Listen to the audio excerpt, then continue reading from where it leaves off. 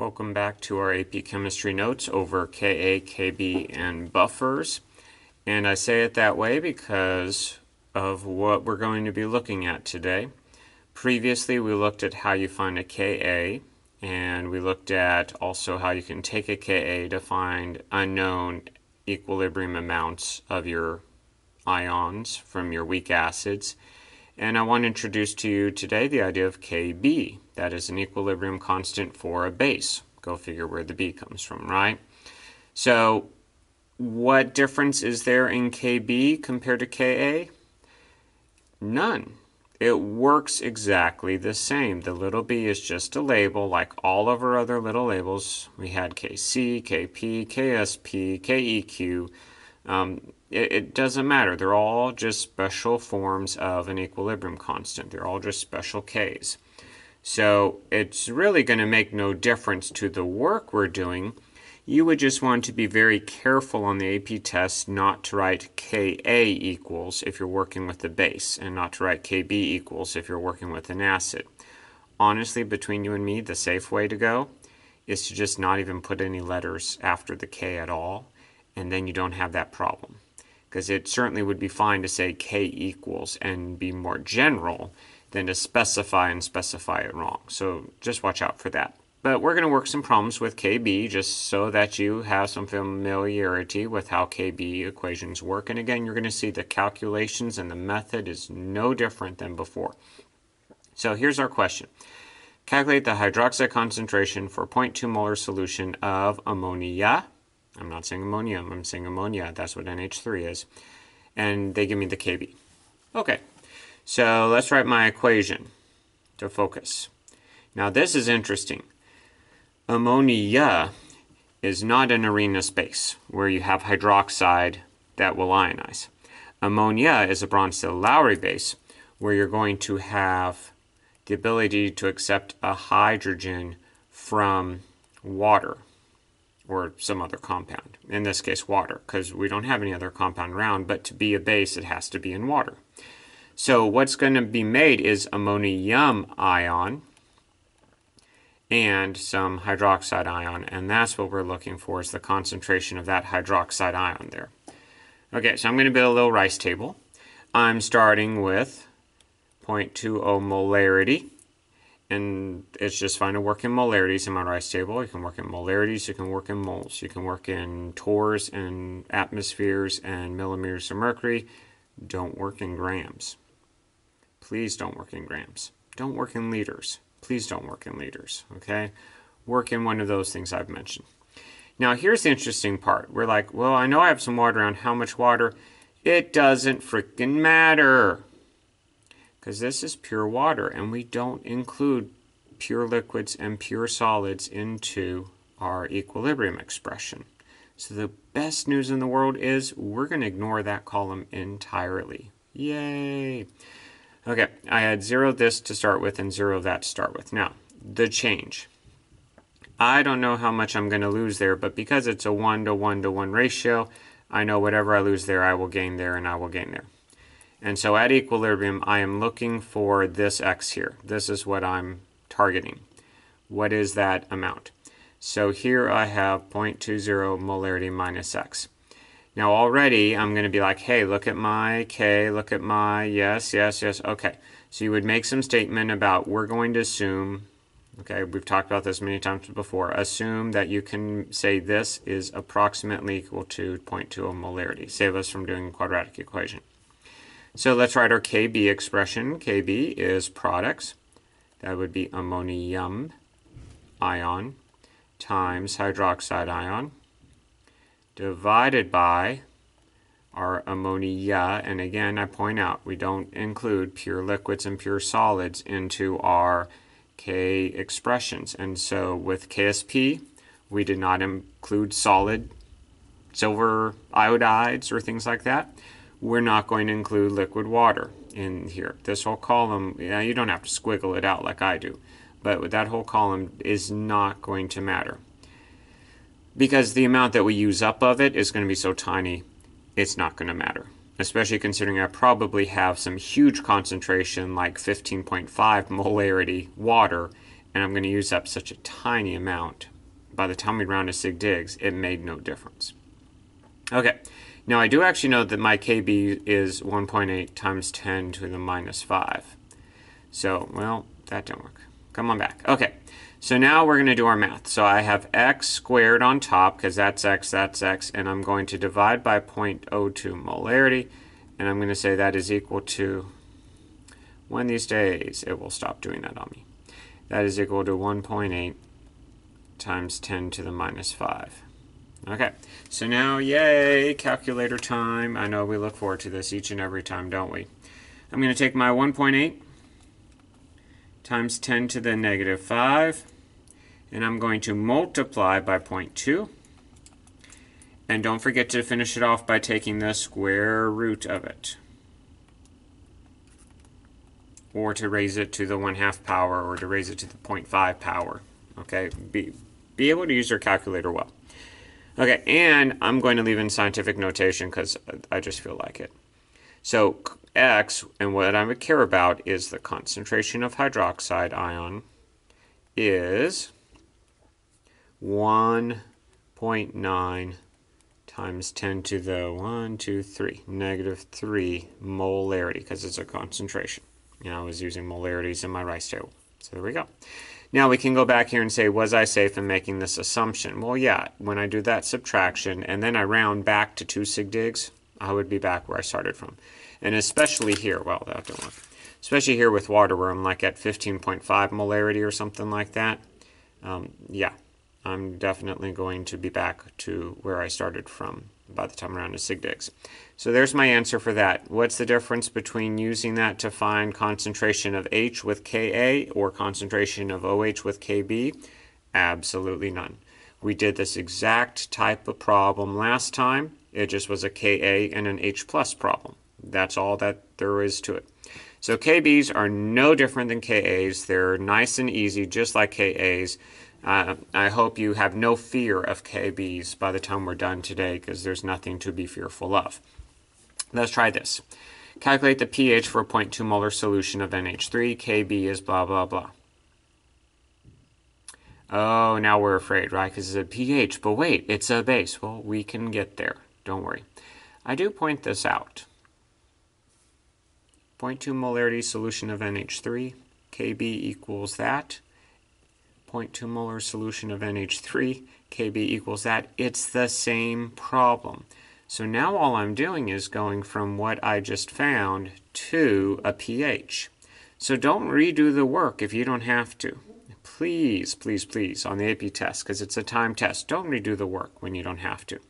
This very much would be like a maybe part A and part B, and here comes a part C. Now that I know the OH concentration, let's find the pH. So I'm going to rewrite what we had on the last slide just to give us a foundation.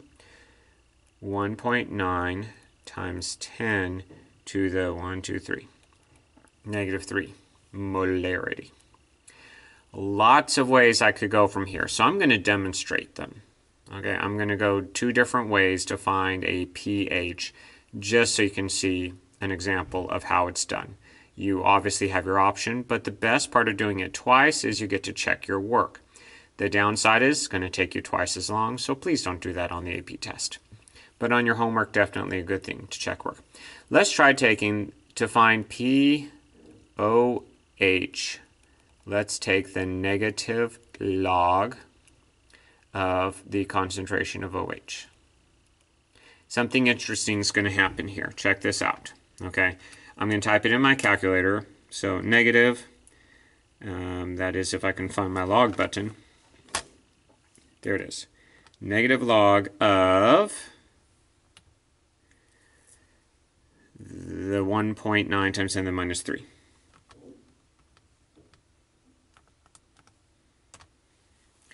So check this out. I get 2 point, and I'm going to go to 2 digits after the decimal, because that is actually officially how a pH sig digs work. It's the decimals after the, wow, the numbers after the decimal that should match your amount of sig digs. On the AP test, I cannot imagine that's a point for knowing where to round a pH or pOH number to. But there you are. Okay, I do want to point this out. My exponent here was -3, and my number here is less than 3. That's expected. Had this number been a 1 times 10 to the -3, this number would have turned out to be exactly 3, because that's how pH and pOH work. But because this number here is a little greater, this number is going to be a little less. That's the way that's going to work. So just be aware of that. Okay, now I'm actually going to go and erase what I wrote there because I want that out of my way. I don't want that confusing anything else that's coming in a minute. Now that I have pOH, I want to know the concentration of, there it is. I want to know the pH. And I know pOH plus pH equals 14. So to find my pH, I just need 14 minus 2.72. That's at 2.72 there. Okay, so 14 minus 2.72. Hopefully you can do it in your head even. They would expect you to be able to do something like that on the multiple choice where you don't get a calculator. But there's my pH. So I did it by first finding a pOH and then I found a pH. That was one method. The other method, I'm going to go this way, is to find concentration of H+. And concentration of H+ times the concentration of OH- is 1 times 10 to the -14 and molarity squared. Okay, because that way our labels work out. So I point this out. This formula is on the AP formula chart. This formula is on the AP formula chart. So I'm not having to memorize any of these, and they give me the pH. They don't give me a pH one, but the pH version is on the formula chart. So these are things they would expect you to calculate. They don't expect you to memorize formulas. So how do I find concentration of H? Well, I'm going to do division. Hopefully you see that. So 1 times 10 to the -14 molarity squared divided by 1.9 times 10 to the -3 molarity. And that's going to be equal to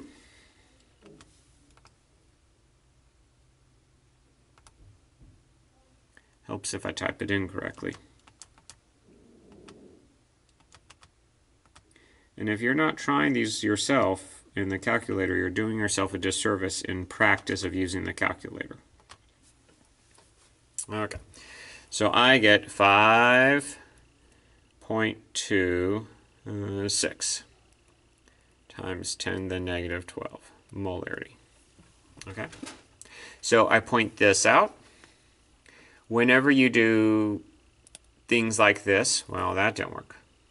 Whenever you do things like this, these two numbers here should multiply to be very close to the number 10, and these exponents should add up to be -15. So you can kind of check your work that the math went right in that you get 10 times 10 to the -15. And if that's the case, 10 times 10 to the -15, when put back into proper scientific notation, becomes 1 times 10 to the -14. So it's a quick little way to check your math. Be sure you're on the right track. Anyway, there's my concentration of H. So now my pH is the negative log of 5.26 times 10 to the -12 molarity, which is, and check it out, there's the -12, but it is a number bigger than 1, so I'm going to be slightly less than 12. So not going to be a big surprise when I find that, well, it helps if I type it in correctly. I am really not doing well with my calculator, which is probably one of the reasons they're actually trying to avoid using the calculator on the AP exam. They just figure it's less unchemistry that you can mess up on. Anyway, and there's that answer there. A little less than 12 because that's more than 1. And check it out. Yes, in fact, I do get the same answer both ways. So two different ways you can work it. You can go from OH to H to pH. You can go from OH to POH to pH. Now, if I'm having to do this in my head on the multiple choice, I'm probably going to work this direction, just because I can do this math a little easier in my head. But it certainly would be totally up to you how to work that. So that's how we would find the pH. And it does not surprise me that with ammonia, a weak base, I'm in the weak base region of the pH scale. And I'm in the, where's my pOH? There we go. I'm in the weak base region of the pOH scale as well. So beware how the pOH scale works in addition to the pH scale. Okay, final KB thing I want to work with you. Calculate the percent ionization for a 0.20 molarity solution of NH3 and KB. So it's the same problem we've had before. Now maybe this is like part D. So you see how they can take one problem and get like 4 to 5 questions over it. Now if this is the short question, they're probably going to be done after now. If this is the long question, what they're probably going to do is now start morphing it into another type of problem. Maybe go from a Ka question to a Gibbs energy question, because we know how K and G are related. Or maybe go from a K equation into, and you can just look in your formula chart for all the different things K is equal to, and you can start changing it from one thing to another. Or even, other ways of doing that. Okay, they want to know that you understand how chemistry is connected, all the topics connect in some manner. And the bridges, I'll give you a hint, the bridges are always formulas on your formula chart. So be sure you understand what is on the formula chart, because that's how you would connect one topic to another. Okay, because I'm looking for percent ionization and I'm doing the same thing as before, I need a part over whole. I need the part ionized. So I'm going to go back 2 screens now to find the part that was ionized. The part that was ionized is X. And it doesn't matter which X I grab, whether it's ammonium or hydroxide, it's going to be the same. So there's my part. The part that has ionized, the part I have lost, is 1.9 times 10 to the minus 3. So I'm going to start with that. 1.9. Well, maybe I would start with, come on. There we go. 1.9 times 10 to the minus 3 molarity. And now I need my whole. Well, my starting amount is 0.20 molarity. So that's how much I started with. That's how much I'm losing to the ionization. And you've got to show that times 100. I don't know why they have decided on the test that that is important, but they have decided that that is important. So you better do that, because they have decided that is important. Have I said that enough times that you realize they have decided that that is important? Okay, so show the times 100, please. So I'm going to type this into my calculator. Lots of fun in the calculator.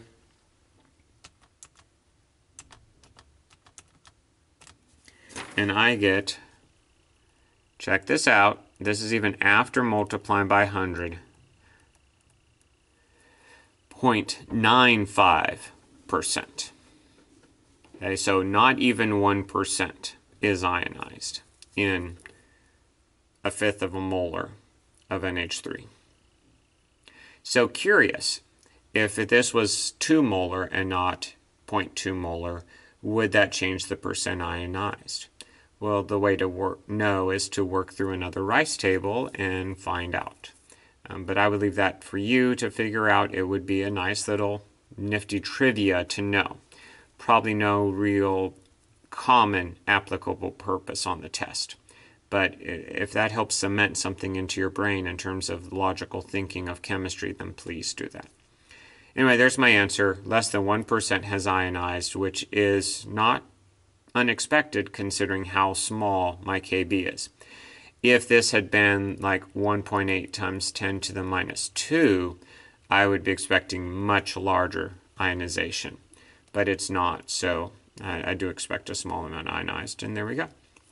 Okay, so that is how KB works. I hope you saw it works just like a Ka.